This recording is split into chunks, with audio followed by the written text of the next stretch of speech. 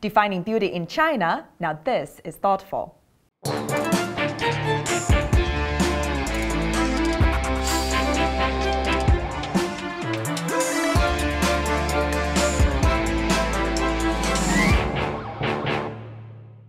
Hello, I'm Kitty Boo in Shanghai.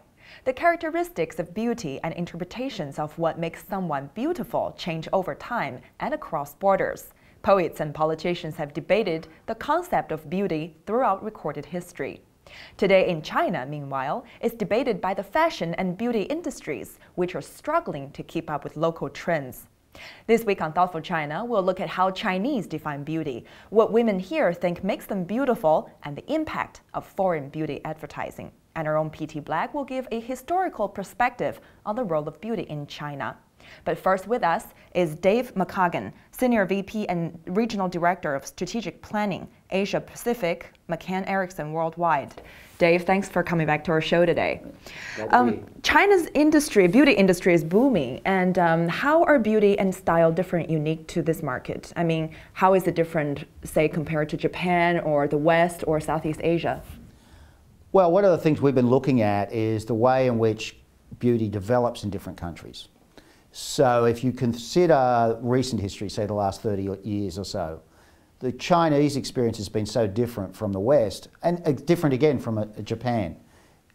You know, China, in terms of beauty development and the beauty industry, 30 years ago it was very, very basic, and there wasn't much available. Women didn't have a very deep knowledge of modern cosmetics, modern skincare products. They weren't on the marketplace. So what you see is that today's generation of young women in China are really, if you like, pioneers in the whole world of application and usage of these types of products. Whereas in, say, in America, it's a much longer 100-year history, and so young women in those marketplaces are really just the latest evolution of what's been going on with their mothers and their grandmothers.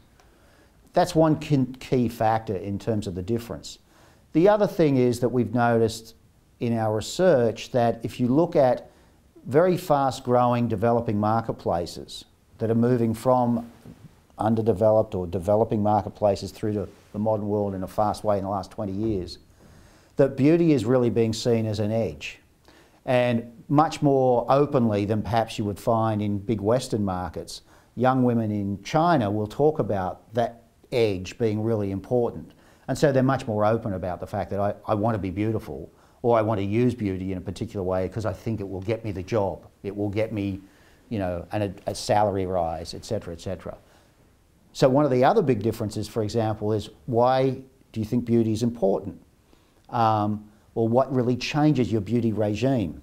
So for example, in Western markets and more traditional markets, what we found is that women will most likely say, well, I changed my beauty regime in reaction to losing a boyfriend or trying to get a new boyfriend or losing my husband or trying to keep my husband.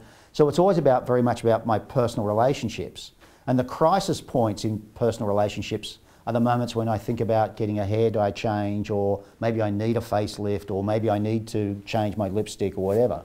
In China, the biggest priority, the most common reason for changing my cosmetic behaviour or my beauty behaviour was going for a new job, or trying to get a salary rise, or trying to impress my co-workers, or trying to impress my clients.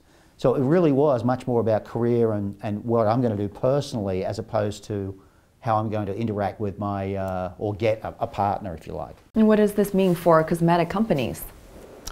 I think one of the things that we're finding is that around the world, cosmetic companies, especially the major players, whether they're major global or regional players, have to constantly relook at the way in which different marketplaces are thinking.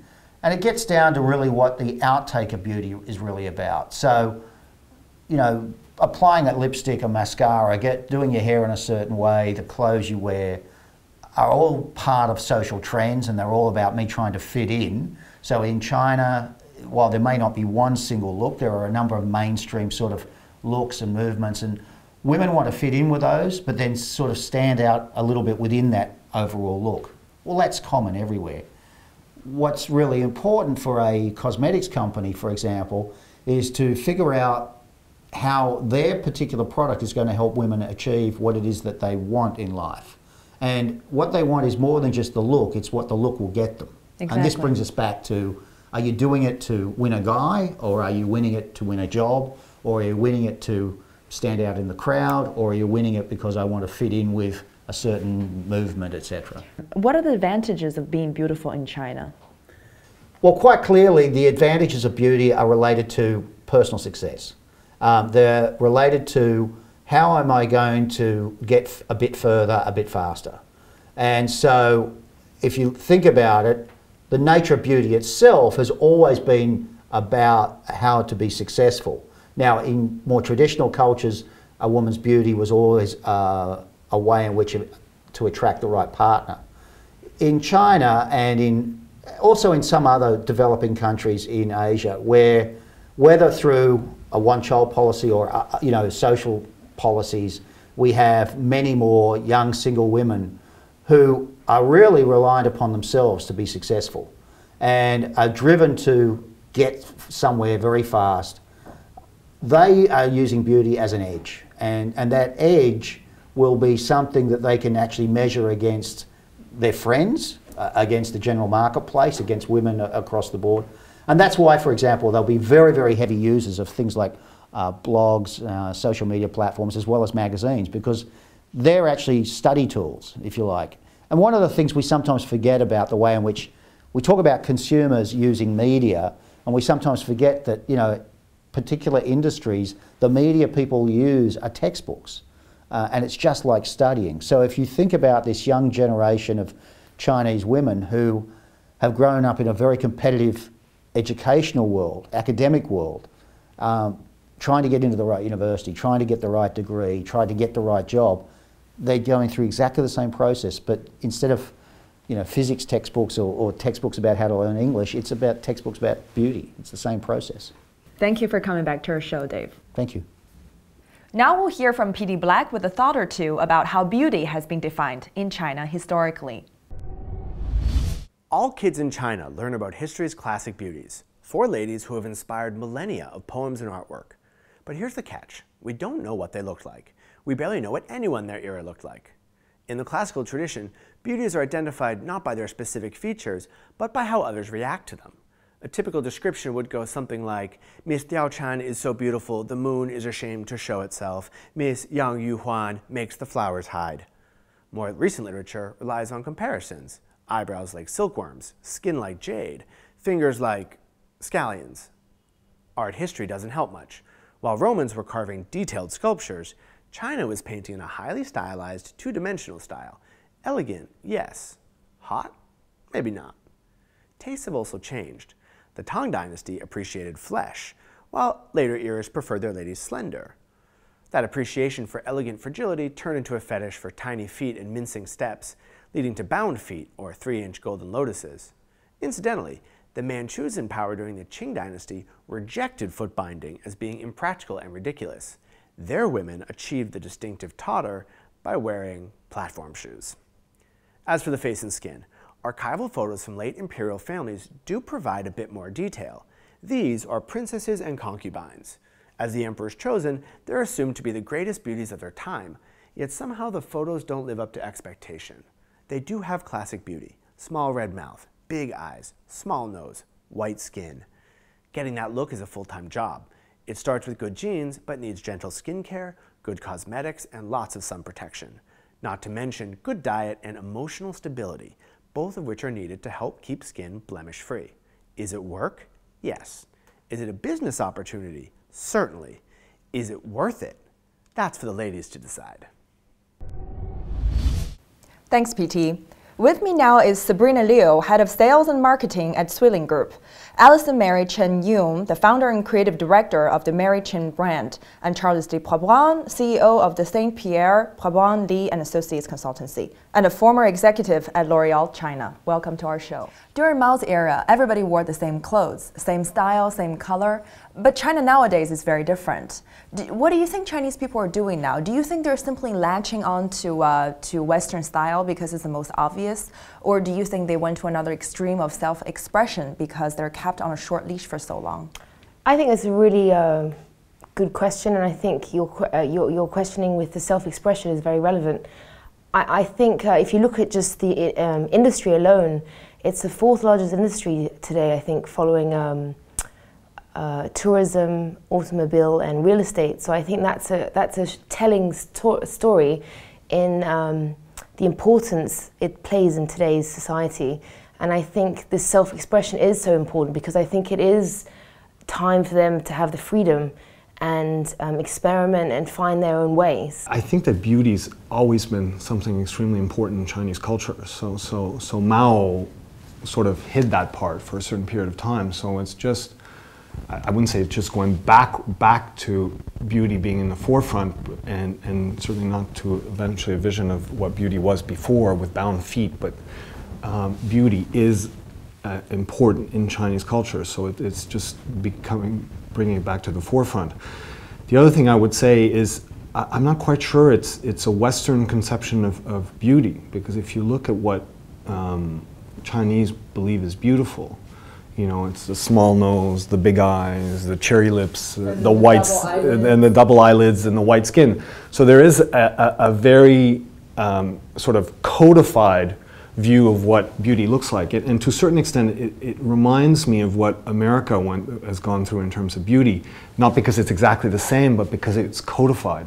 It's a Greek version of beauty. So when, you know, plastic surgery in the United States, people say they all look alike. It's because it's all based on a view of beauty which is Greek-based. Now you've got, you know, code of behavior or code of beauty in China, which is the one that I just described. So I think it's beauty has just come back naturally to the forefront in a version of beauty that is true to China to a certain extent. Yeah, and I think that leads us on to the next point, which is, you know, beauty is about your inner beauty as well. Mm-hmm. It's not just about the outside. Yeah. So that's part of this evolvement, and people understanding that you don't have to fit the status quo to be considered beautiful, but beauty can be within, beauty can be a sense of empowerment, a sense of achievement, a sense of, you know, I'm worth it, using a little bit of a slogan of a cosmetics company, but you know, I think that's also an interesting topic in terms of how beauty is seen and understood here. Mm-hmm. Yeah, right. Especially I think girls need to be, you know, perceived a little bit conservative and well-behaved and following men, and then very gentle, act very gently. That can be called beauty and very good manner, in good manner. But nowadays, you see that even for the advertising, for the slogans, for those brands, how they try to promote the beauties. That's like, you yourself is a legend, right? And then that's a good motto. Yeah, that's a good slogan. You're a legend. Yeah, something like this. A lot of slogans like this for beauty brands. So Chinese girls just like to express themselves, be confident, show whatever you are, and then that's the beauty. Well, that's true. Actually, foreign companies have also helped broaden the idea of Chinese beauty by promoting more than just one traditional look. So what's beautiful here might not be beautiful somewhere else. Well, there's a saying in the West that women don't dress for men, they dress to impress other women. Is it the same in China? To me, I think in China, this is not the case. Mm-hmm. Chinese people has a saying, 女为悦己者容. That means girls usually dressed for the one that pleases her or makes her happy. So this has a long history about this kind of concept. So that's why most of girls, even now up to today, people still dress up and make up for the one that she loves, and for the one that makes her happy. So I would say that in this part, more Chinese girls are still quite traditional. Now we have a question from one of our Weibo followers. This is actually from Honey Honey. Why do the Chinese usually think that foreign beauty is better than Chinese beauty? Because I think, anyway, beauty doesn't have any comparison like which one is better, which one is not. Mm-hmm. Just as we just mentioned at the beginning, actually, it takes all kinds to make a world, and beauty has different types. So Chinese beauty, especially, I would be proud to be Chinese, because I think Chinese beauty is quite special and quite different. Just like Western beauty, the same. We just have different characteristics, that's it. But I don't think that Chinese beauty is lower or less beautiful than Western beauty. You might even say that right now it's, you know, in the fashion shows in Europe and things like that. I mean, China is it right now. I mean, they're introducing Chinese models everywhere, and I think, okay, it might be partly financially driven, but it's also because, you know, you're getting more and more beautiful Chinese women, I think, today. Yeah, for example, some foreign designers are even borrowing Chinese traditional ideas as part of their design. Well, I know, Sabrina, you personally probably don't agree with this, but what do you think? I mean, do you think for some Chinese, maybe they think that foreign beauty is better than Chinese beauty? I think absolutely, of course. But why do they think Western beauty products are better? Is because they've probably been brainwashed by extensive marketing campaigns and messages that are blitzing their brains out, that they're taught to think that Western products are better. That, you know, at the end of the day, a cream is a cream, right? You might add a little bit of perfume and a little bit of oil and a little bit of, you know, fat, but, you know, it does its job, right? Slightly disagree. No, but I mean, it fundamentally does its job, right? I would slightly disagree. Well, if you want to just simplify everything, so they're all selling the same products, it's just they're selling it in a different manner. So, you know, I think... I think Charles really disagrees. I wouldn't necessarily disagree, because I mean, for having worked for a cosmetics company for a number of years, I can say that there is real differences between products. And actually, you do see sales going up when you have effective products. So at some points, consumers really look for effectiveness. And it's one of the things that you see in Chinese consumers. They're not necessarily very loyal to brands because they're looking for product effectiveness. But you know, the problem with Chinese brands is up to now they haven't been that good. That's my point. But now they're becoming better. But now they're becoming better. If you know U-Size being bought by L'Oreal, right? Raw materials. Isn't it? Yeah. So now that they can invest millions into her marketing campaigns, Chinese might think that Chinese brands are better. You know. No, but it's already starting. Exactly. In the sort of mid to well, yeah, accessible. You're getting a lot of Chinese brands that are coming in with traditional Chinese medicine take on things, but they're good. Yeah. They're good. They're good at what they do, and their message talks to people. And I think that's a challenge with, you know, emerging Chinese brands. But that's what happened in Japan and Korea. I mean, you know, in Korea, Korean brands have done unbelievably well. In Japan, you know, L'Oreal has spent years and years trying to get a significant market share comparable to some of the Japanese groups, and it's been very, very difficult. Here today, I think the problem is there isn't really the right Chinese competitive brands, but they're starting to come into place. Yeah. And I mean, I'd just like to add to that, to answer your question bluntly, I think, more bluntly. You were pretty blunt all the way through. I think the statement is true, but I think that it depends on who you're talking about, and I think it depends on the audience. So I think, you know, to be blunt, I think the less educated consumers are sustained to this illusion that Western brands are better because they're not educated to form their own opinions and to question their decision. Charles, Alison, Sabrina, thank you for being on Thoughtful China. Don't forget, Thoughtful China and Advertising Age are organizing Market to Watch, a conference about marketing in China's lower tiers in Shanghai on September 5th.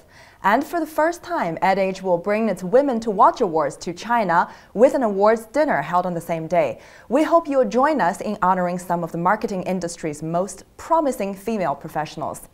Further details are available now on adage.com and thoughtfulchina.com. That wraps it up for today. Be sure to subscribe to us on Tudo and YouTube. You can also follow us on Weibo and Twitter and join our LinkedIn group. See you again.